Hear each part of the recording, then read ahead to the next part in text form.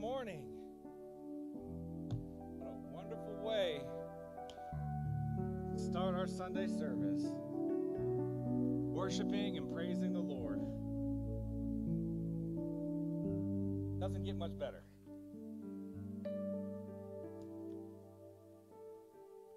I love to worship and praise the Lord. That's actually why we're here.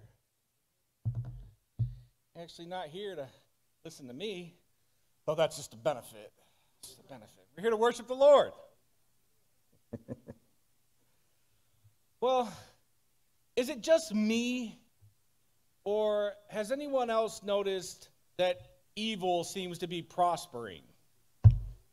Especially when you look in D.C. I don't know, But there comes a danger with that. We can find ourselves getting angry and upset.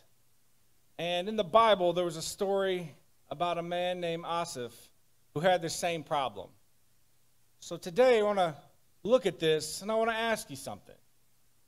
Are you getting better or are you getting bitter? I'm going to read Psalm 73 where we find this. Truly, God is only good to Israel, even those who are upright and pure in heart. But as for me, my feet were almost gone. My steps had well nigh slipped. For I was envious of the foolish and the arrogant when I saw the prosperity of the wicked. For they suffer no violent pangs in their death, but their strength is firm. They are not in trouble as other men, neither are they smitten or plagued like other men. Therefore, pride is about their necks like a chain. Violence covers them like a garment, like a long, luxurious robe. Their eyes stand out with fatness. They have more than their heart could wish, and the imaginations of their mind overflow with follies. They scoff and wickedly utter oppressions. They speak loftily from on high, malicious and blasphemy. They set their mouths against and speak down from heaven, and their tongues swagger through the earth, invading even heaven with blasphemy and smearing earth with slanders. Therefore his people return here, and the water's full cup offered by the wicked are blindly drained by them. And they say, how does God know? Is there any knowledge of the Most High? Behold, there are ungodly who always prosper and are at ease in the world. They increase in riches. Surely then in vain I have cleansed my heart and washed my hands of innocence. For all the long day I have been smitten and plagued and chastened every morning. Had I spoken thus and given expression to my feelings, I would have uttered untrue or would have dealt treacherously against the generations of your children. But when I consider how to understand this, it was too great an effort for me. It was too painful until I went into the sanctuary of God. For then I understood, for I considered their end. After all, you do set the wicked in slippery places, and you cast them down to ruin and destruction. How they become desolate in a moment. They're utterly consumed with terrors. As a dream which seems real until one awakens, so, O Lord, when you arouse yourself to take note of the wicked, you will despise their outward show. For my heart was grieved, embittered, and in a state of ferment, and I was pricked in my heart as with the sharp fang of a snake. So foolish and stupid and brutish was I, and arrogant. I was like a beast before you. Nevertheless, I am continually with you. You hold my right hand. You will guide me with your counsel, and afterwards receive me to honor and to glory. Whom have I in heaven but you? Am I have no delight or desires on earth besides you? My flesh and my heart fail, but God is my rock and firm strength of my heart and my portion forever. For behold, those are far from you shall perish. You shall destroy all who are false, and you, like spiritual harlots, shall depart from you. But it is good for me to draw near to God, for I put trust in the Lord God, and made him my refuge, and I tell you of all your works. Amen. Has anyone ever felt this way? When we look around, we see evil spreading across the land, and those that are doing evil are openly praised. They are caught doing what's wrong, and they are rewarded, and they're promoted. They get riches and fame, power, and long lives. They seem to escape all consequences and trouble. And for those that strive to do what is right, are met with all manner of hardships and physical ailments. And you look around and think, what is the point of doing good? Doing what is right is hard, with seemingly little reward, while doing what's wrong comes easy and natural, and it seems to come with all the best things that this life has to offer. This is how Asaph felt. Asaph started to regress towards bitterness because he struggled with overreacting to the prosperity, pleasures, and privileges of others. See, we all have to choose. Do we become better, or do we slip into bitterness, cynicism, and negativity? Hebrews 12:15 reminds us, see to it that no one misses the grace of God, and that no bitter root grows up, causing trouble and defiling many. We must be on guard so that we don't let a root of bitterness grow up inside of us. Abraham Lincoln said, I've been driven to my knees many times by the overwhelming conviction that I have nowhere else to go. This missionary and his wife, they were on their way home from the mission field, and they were on this large ship, and also on the same ship there was a well-known dignitary that was traveling there as well. And when the ship docked, the missionary and his wife watched as the dignitary was greeted with pomp and circumstances and music and a large crowd of people. And after the commotion, the dignitary the missionary couple walked down the plank, and they were totally unnoticed. And the husband says to his wife, it's not fair that this man gets all the recognition. He hasn't done anything for the Lord. And his wife said to her husband, but dear, we are not home yet.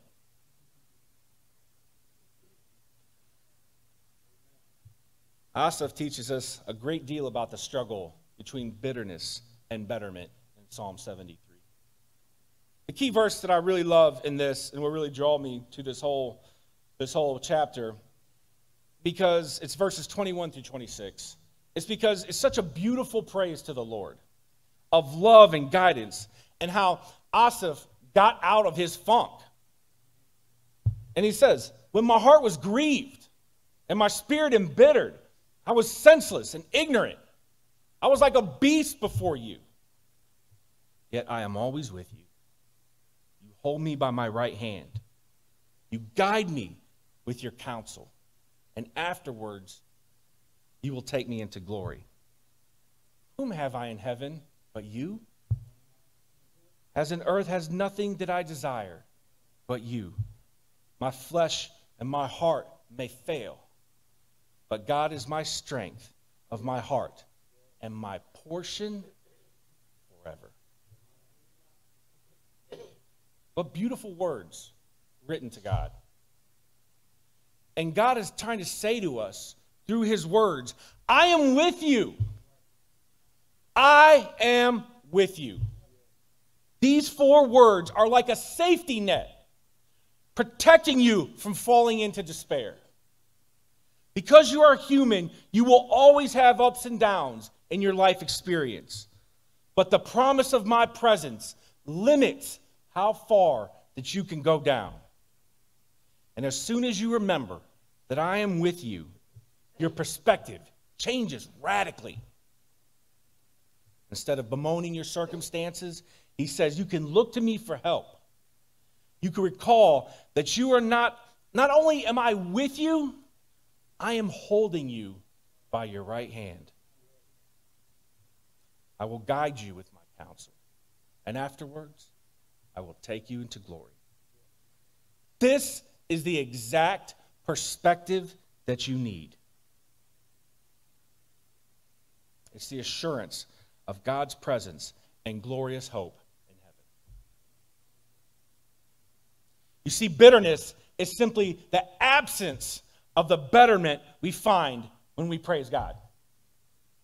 I'm going to say that again. Bitterness is the absence of getting better that we have when we praise God.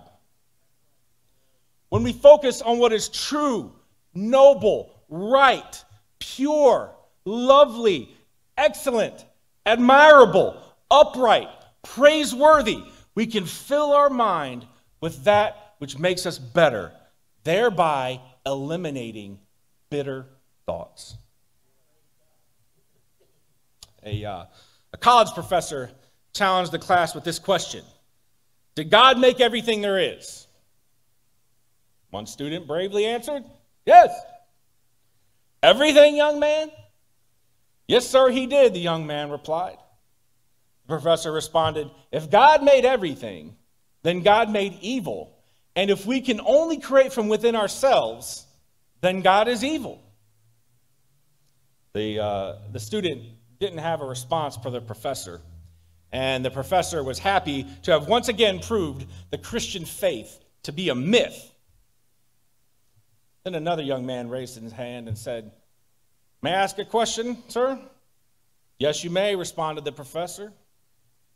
The young man stood up and said, sir, is there such a thing as cold?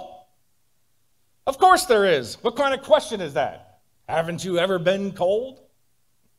The young man replied, actually, sir, cold does not exist. What we consider to be cold is really only the absence of heat. Absolute zero is when there is absolutely no heat. But cold does not really exist. We have only created that term to describe how we feel when heat is not there. The young man continued, sir, is there such a thing as dark? Of course there is, the professor replied. And once again, the student replied, actually, sir, darkness does not exist. Darkness is really only the absence of light. Darkness is only a term man has developed to describe what happens when there is no light present. Finally, the young man asked, sir, is there such a thing as evil? The professor responded, of course there is. We have rapes, murders, and violence everywhere in the world, and those things are evil. The student replied, actually, sir, evil does not exist. Evil is simply the absence of God. Evil is a term man has developed to describe the absence of God. God did not create evil. It isn't like truth or love, which exist as virtues, like heat and light. Evil is simply the state of where God is not present, like cold without heat, like darkness without light. And the professor didn't have anything to say. You see, outside of God's presence is the perfect environment for all the worst parts of our nature to grow. Asaph, he was no slouch. He was a successful man of God. He wrote several sacred lyrics and worship songs that 2 Chronicles 29:30 tells us about. Not only did he write Psalm 73, but he also wrote the next 10 in succession. And also, I believe Psalms 50 is also accredited to him. So Asaph was a musical man. He was known as a choir director. So he obviously had the ability to help lead in worship music. He was used by God in many ways. But even he struggled with the temptation to give in to bitterness, anger, and self-pity. Asaph was used greatly by God as a prophet. And also in 2 Chronicles, we see that Asaph, he was a seer, or he was a visionary for his time. But he was also a fruitful man, in that his children walked with God. We find in 1 Chronicles 25 that his 4 sons participated in conducting the chorus that was sung in the temples. However, Asaph started to regress towards bitterness, and he struggled to overcome because he reacted to the prosperity and privileges that others had. I mean, when you read verses 3 through 12, you get an idea of how terribly jealous and envious Asaph had become, despite his own track record of successes. You see, no matter how far we have come, you are still subject to slipping into bitterness and spiritual regression and the mire of loss of the focus on Jesus, the author and protector of our faith, perfecter, who for the joy set before him did not mind the difficulties, but endured the cross for the joy that was set before him. Some of us, we can become embittered, angry, and impatient with God when we compare ourselves to others. But you remember what Jesus told Peter when Peter was trying to compare himself to John in John 21? Jesus is like, if I want John to remain here until I come back, what is it to you? Why? Because you follow me. Let's not lose focus on who we follow. Let's not be comparing our situations and our lot to others, because we sure are following Jesus, and we need to be comparing our lives to his. And that's where we stand. And it reminds me of the song that we often sing. Turn your eyes upon Jesus. Look full in his wonderful face. And what? The things of this world will go strangely dim in the light of his glory and grace. Sometimes we get lost. Sometimes we feel our work, it's not appreciated, or it makes very little difference in this world. And that's when we can fall into that bitterness trap. Asaph felt that his service to the Lord was in vain, perhaps because he saw no physical evidence of the reward. Asaph also began to fall in the pit of bitterness's twin sister, self-pity. When we are weary or unwell, this demonic trap is such a great danger. Don't even go near the edge of the pit, because it's edges that crumble easily, and before you know it, you are all the way down. It is so much harder to get out of that pit than it is to keep a safe distance from it.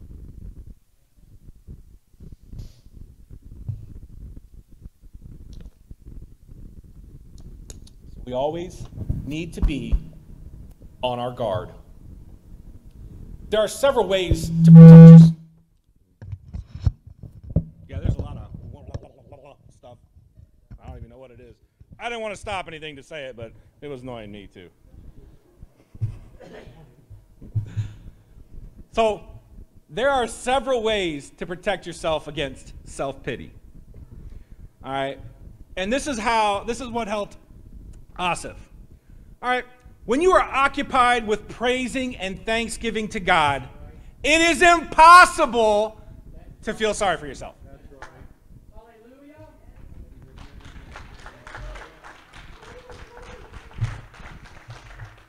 If you're in a funk, you got something going on, you fell down in a pit, you're in one of these things, you want to know how to get out. Apparently you do. It's praise and worship. That's why we come here. You don't come here to listen to a sermon. Sure, that's great. It helps out. You come here first and foremost to praise and worship the Lord. You praise your way out of it. You see, the closer you live to God, the more distance you put between you and the pit. Living in the light of God's presence by turning your eyes to Jesus. Then, and only then, will you be able to run the race that is set before you without stumbling and falling. Let us come into the presence of God daily with singing and serve the Lord with gladness and know that He is God. See, we serve the Lord out of love, obedience, and trust. Not because we get any recognition for what we do. So be sure that that is your motivation. And try to not just only focus on this present, which is so, so important. But thank God for the things that He has done for you in the past. And also be hopeful about things He will do with you in the future. Jesus said, He's like, I'm leaving. He's like, all the great things I did, you're going to do some better stuff. And because I'm leaving, you're going to get the Holy Spirit that is going to allow you to do stuff. And that you ask anything in my name, and then I will do it. The problem is, so often our prayers are things desired in a carnal world. Money, comfort, ease. Our prayers can be rooted and come from our selfish nature. And then we wonder why God isn't answering our prayers. When God is the central focus of your desire, our prayers will sound very different. They will flow from a completely different place, and it will ask for very different things. So don't personalize your problems.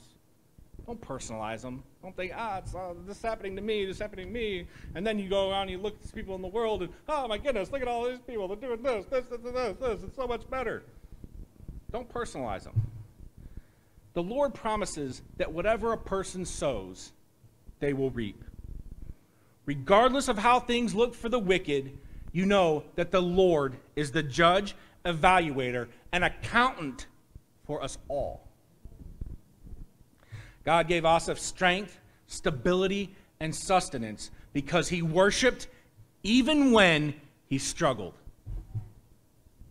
It's okay to struggle. It's okay to go through things. In fact, you will go through things. But how do you respond? You think just by coming to church and sitting there like a bump in a log during song service, you're going to get out of it? You have to praise your way out of it. Amen.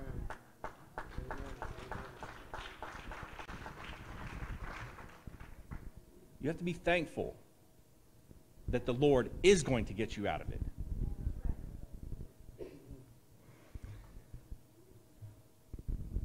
You see, when you're struggling with bitterness, you have to be sure to take time out to praise God for His prevailing love, His hope, His power, His purpose, His problem-solving abilities.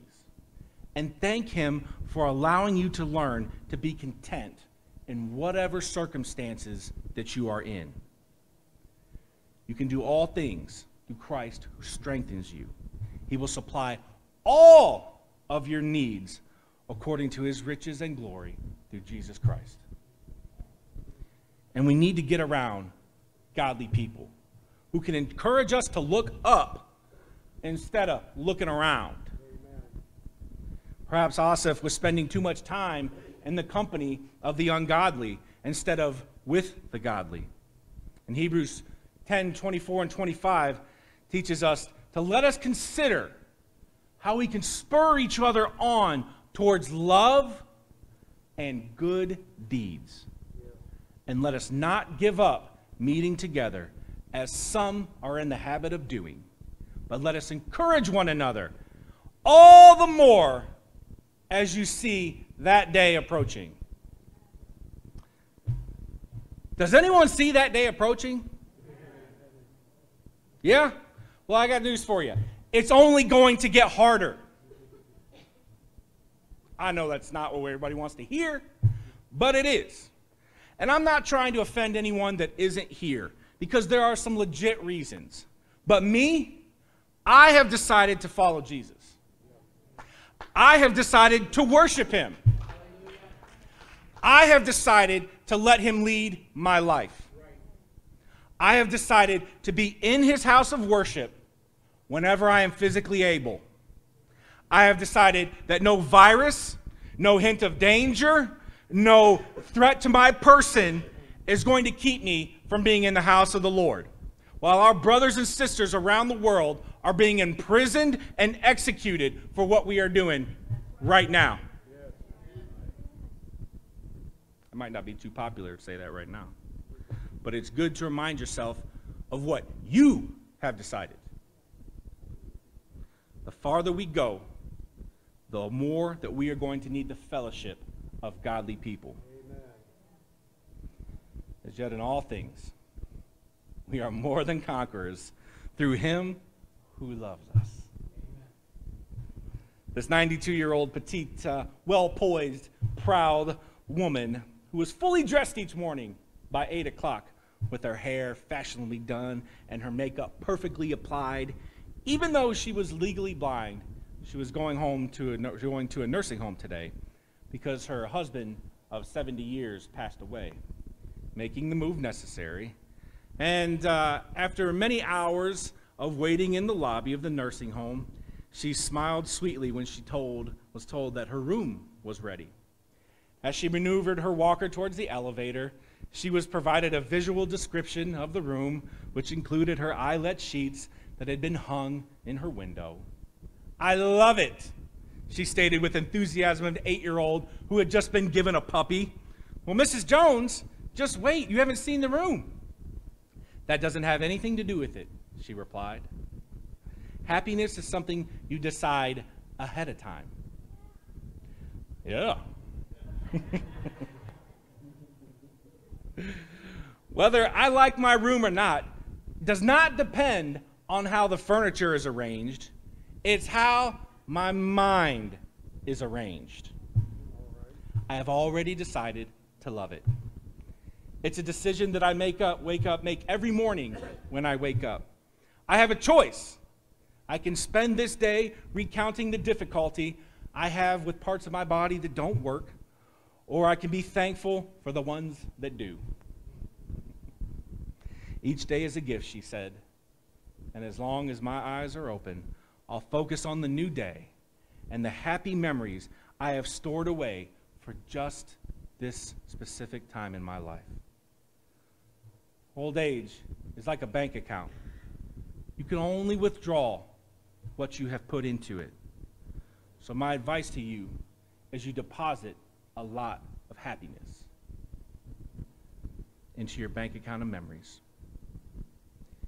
We can put a few biblical rules to the test that can pave our way, that can help us put these memories in our bank account.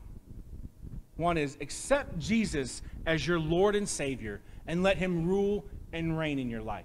Amen. That is the beginning of all happiness, all wisdom. It is the foundation of the path to eternity. Amen. The second one is free your heart from hatred. Hatred, a person can't feel your hatred. Whoever you hate, they can't feel it. All it does is sit right here and destroy you and destroy your love and destroy your relationship with God. That's right. Free your mind from worries. I know it's easier said than done, but honestly, it's a decision as well. You've got to give the things that you're worrying about to God. Just hand it to him. Let him worry about it. And the next one is live simply. Live simply. So often, we complicate our own lives by filling it with so many things, then running around that you don't have rest and happiness. You're just doing. Simplify your life. Give more. I'm not talking just about money. I'm talking about of who you are. Give of who you are. It takes effort to give of yourself and who you are. I mean, Jesus, he He gave everything of who he was. He was always doing stuff for other people. So give more of who you are. Expect less. I know it sounds funny, but if you drop that bar down of what you expect out of people and in this life, you're going to be a lot happier. Let me tell you. So then if something really good does happen, or somebody does something that you don't expect, you're like, all right. Let's drop that bar down a little bit. Expect less out of people. And the last one, avoid murmuring and complaining.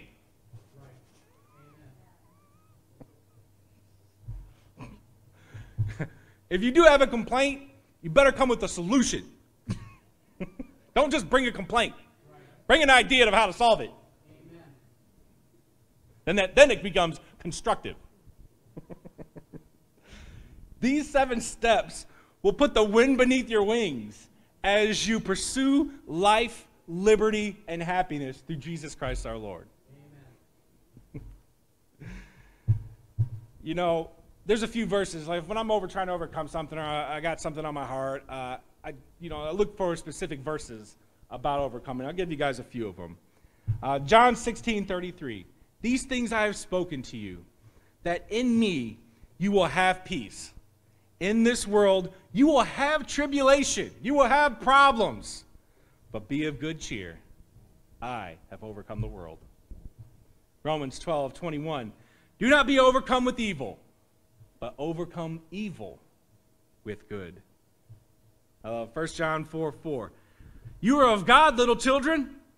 You have overcome them, because of he who is in you is greater than he who is in the world. And in Proverbs, the horse is prepared for the day of battle, but deliverance is from the Lord. Amen. In 1 Corinthians 15:57, but be thanks unto God who gives the victory through Jesus Christ our Lord. You get better as you praise, as you thank, as you share with others the bounty that we have because the Lord Jesus Christ is our shepherd. What a wonderful shepherd. So kind, so good. His whole plan is so beautiful, so big, perfect. Psalms 23 is it's a beloved chapter for so many people. It's the way it's written. It just speaks to people on so many different levels. But I wanted to share with you what it means to me and how, when I read it, what it says. The Lord is my shepherd. That's a relationship. That's a relationship with the lover of your soul. It's real. It's not an abstract God thousands of miles or light years away. It's real. It's personal. I shall not want. That's supply. The Lord will supply all of your needs.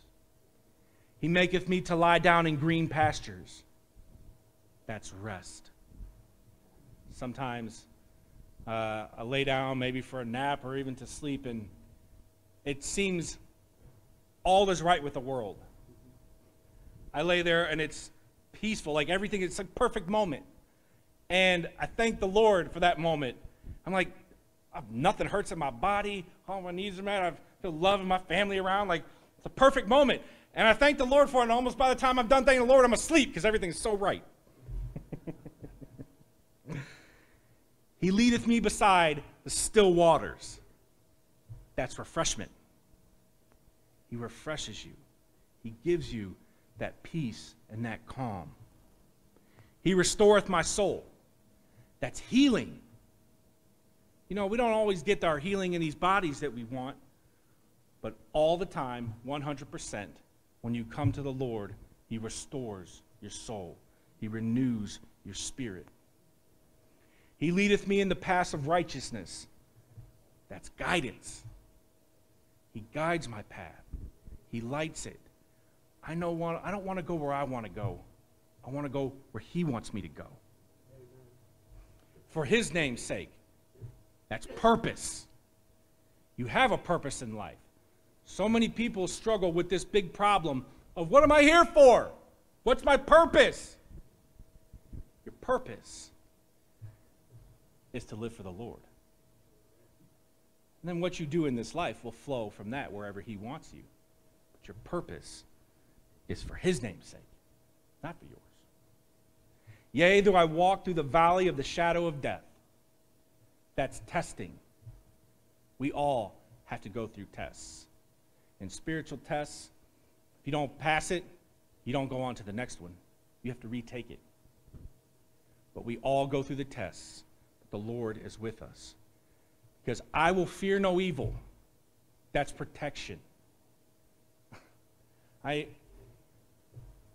I think about the Lord's protection in my life, I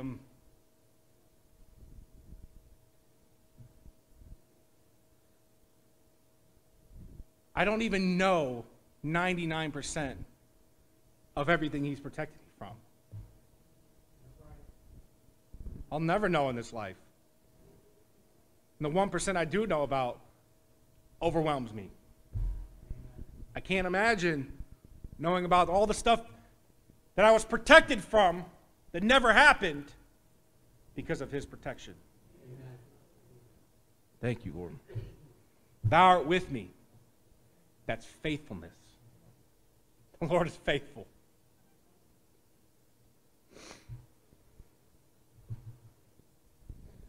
Thy rod and thy staff, they comfort me. That's discipline. I don't always want the discipline of the Lord in my life. I pray for it. I don't like it, but he disciplines those that he loves. Thou preparest a table before me in the presence of mine enemies. That's hope. Even when things are going wrong in your life, even when you're surrounded by enemies, the Lord will sit you down and make a table before you and take care of all your needs. Thou anointest my head with oil. That's consecration. We are his.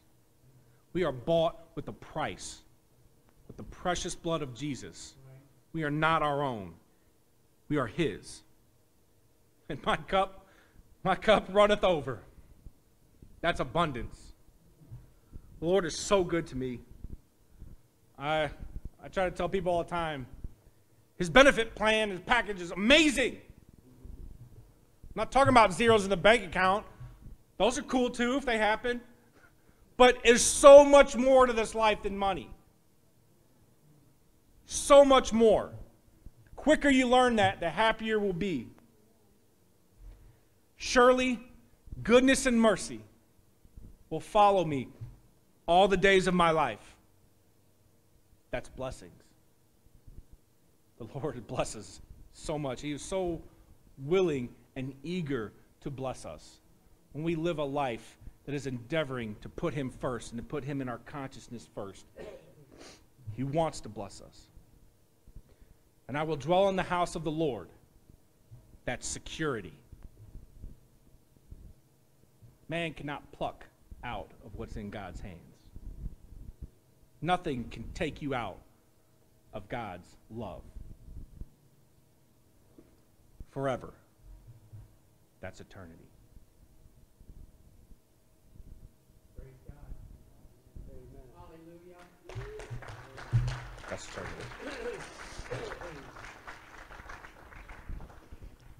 How wonderful it is. I think about heaven, and I think what makes heaven heaven, obviously, it's Jesus. The fact that you guys get to be there, my loved ones get to be there, is just icing on the cake. It would be perfect even if nobody else was there, because it would be Jesus. Amen. Jesus. Jesus. Oh, how much I love you. How much I love you. Well, keep this in mind. If you're going through anything, and even this week, you can read Psalm 23 and remember each verse of how he is with you, how he loves you. He will never leave you and never forsake you. And if it matters to you, it matters to him.